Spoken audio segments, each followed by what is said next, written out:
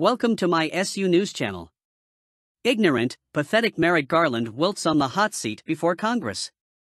You would think that an attorney general who has presided over the embarrassing debacle of the Hunter Biden investigation would express contrition, or maybe a little anger at the underlings who have shamed him, when he is hauled before a congressional committee to explain his failures. But alas, Merrick Garland is just another Mr. Magoo. His department is ablaze, but he knows nothing. The nation's chief law enforcement officer has no special insight into the malfeasance unfolding under his nose. He is just an oblivious bystander, unperturbed by the tyrannical turn the DOJ has taken under his leadership, persecuting his boss's political enemies and coddling the crooked president's crooked relatives. Even though Garland used to be a judge, he makes no judgments at all. He professes to have no view about U.S. Attorney David Weiss's farcical 5-year investigation of the president's 53-year-old son Hunter. "I promised the Senate that I would not interfere," he told the House Judiciary Committee on Wednesday. "I have not intruded or attempted to evaluate that, because that was the promise I made to the Senate." What an honorable man, keeping his promises. But he's the ship's captain. There is a fire in the hold, the vessel is going down, and he doesn't even trouble himself to find out what happened. Have you had personal contact with anyone at FBI headquarters about the Hunter Biden investigation? Asked Representative Mike Johnson, Republican, Louisiana. Stammering Merrick. For what seemed like an eternity but was really about 7 seconds, Garland looked down at his tightly clasped hands, slowly turned his head left and right as if the answer might materialize somewhere on the empty table below him, then popped his tongue, said pursed his lips, exhaled and arranged the edges of his mouth in a downward shrug, before finally looking up at Johnson with a sheepish expression and stammering, I don't recollect the answer to that question, but the FBI works for the Justice Department," a non sequitur delivered in a cascade of upward inflections as if he was the one asking questions, or maybe channeling a Valley Girl. "He wants us to applaud his pathological incuriosity about the corruption of Weiss probe, as exposed by the two valiant IRS whistleblowers, Gary Shapley and Joseph Ziegler. The sort of professional, non-partisan public servants whom Garland professes to support, they are the heroes of this sordid tale.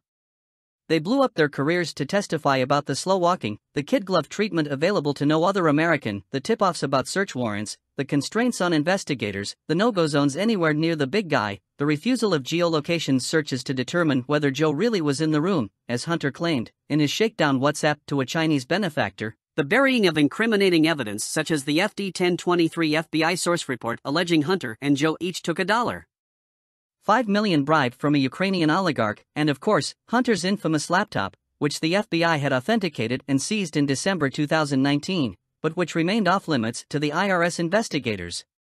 Not his problem, Garland communicated, as he delivered the bravura stonewalling performance, we've come to expect from Biden appointees. Stammering Merrick. For what seemed like an eternity but was really about 7 seconds, Garland looked down at his tightly clasped hands, slowly turned his head left and right as if the answer might materialize somewhere on the empty table below him, then popped his tongue, said pursed his lips, exhaled and arranged the edges of his mouth in a downward shrug, before finally looking up at Johnson with a sheepish expression and stammering, I don't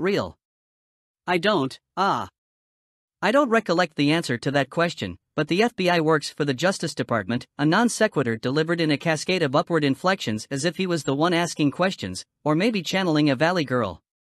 He wants us to applaud his pathological incuriosity about the corruption of Weiss probe, as exposed by the two valiant IRS whistleblowers, Gary Shapley and Joseph Ziegler.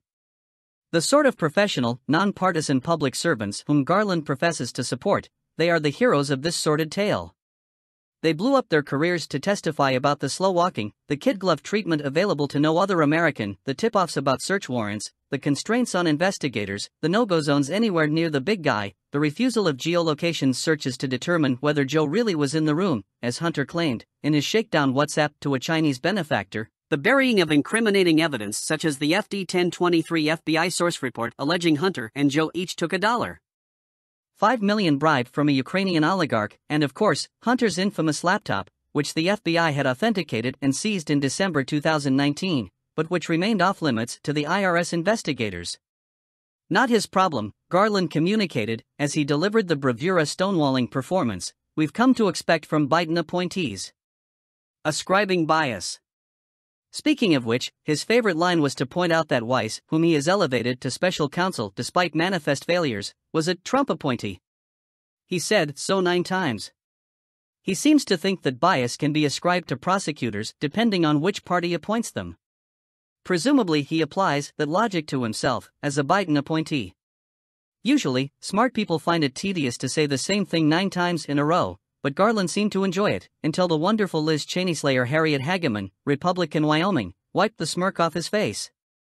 Mr. Garland, one of the things you have done and repeated over and over and over again is to point out that Mr. Weiss was appointed as U.S. Attorney by President Trump, as though that somehow inoculates him from criticism by us.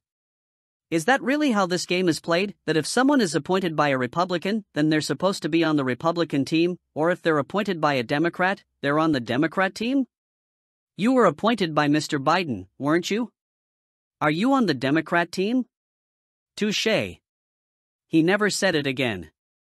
The hearing stumbled on in useless fashion, alternating between Republicans laying zingers that went nowhere and obsequious Democrats bloviating about extreme MAGA Republicans.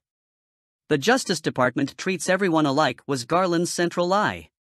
Any criticism of his biased prosecutors is dangerous, he said darkly. He did allow himself a flash of hot indignation in his opening remarks when he drew on his family's history of persecution as Jews in what is now Belarus.